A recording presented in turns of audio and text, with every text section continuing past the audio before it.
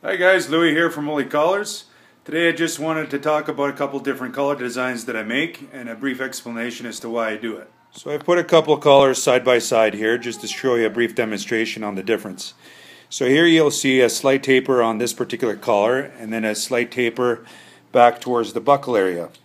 And on this particular collar we've got the same width all the way down with these straps that are going to wrap over itself. So I'll quickly show you in the next minute here these two collars wrapped up. Okay, so now I have the collars wrapped around itself through the buckle and in through the strap keeper.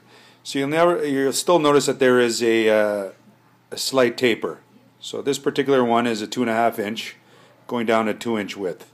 And I like to place the D-ring next to the buckle in this particular case just so there's more support under the throat as the collar gets a little bit wider. Now this is your typical standard dog collar that you're going to find throughout various stores. Well, it's not typical in the design, but it's typical in the way it buckles itself over. And now we'll go over to this particular design, and as mentioned before, it is the same width all the way around, but those inner straps now lock in itself. And the reason why we do this is now you'll see that on the inside it overlaps itself.